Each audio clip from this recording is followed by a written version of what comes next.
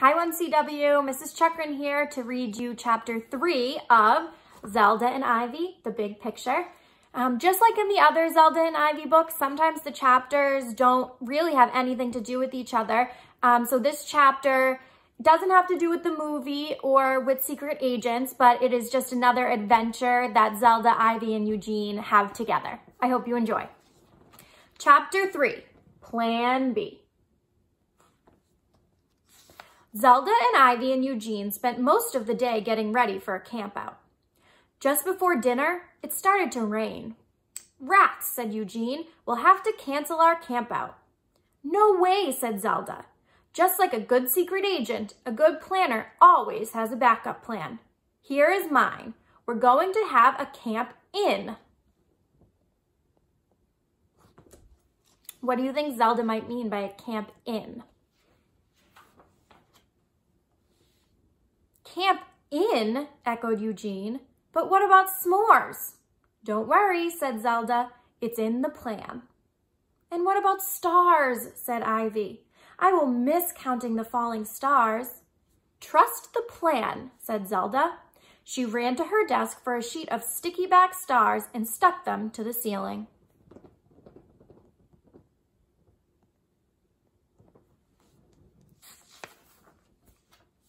"Voila," she said, "the galaxies." Ivy still wasn't sure she liked camping in. The living room smelled like furniture polish, not grass and trees, but she helped set up the sleeping bags.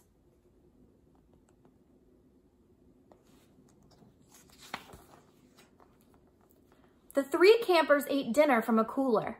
Then Zelda and Ivy's mother lit a fire in the fireplace. "That'll work," said Eugene.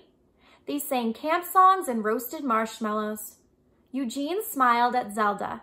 "Good plan," he said, and stuffed another s'more into his mouth.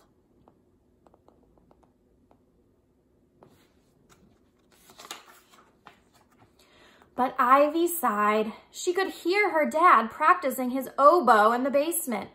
She had hoped for the rustle of wind in the trees.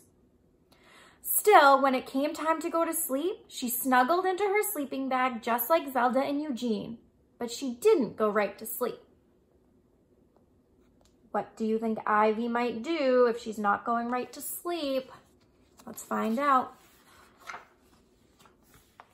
Ivy shined her flashlight at the sticky back stars and listened to the rain pound on the roof. The stars glinted back. If she squinted, they almost looked real. Then, one star came unglued and floated down to her sleeping bag. Ivy smiled. "Look, Zelda," she said, "a falling star."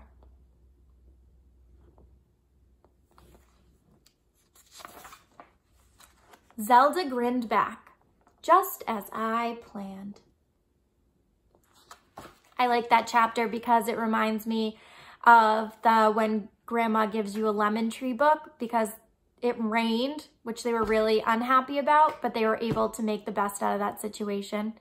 I hope you had fun listening to Zelda and Ivy and The Big Picture.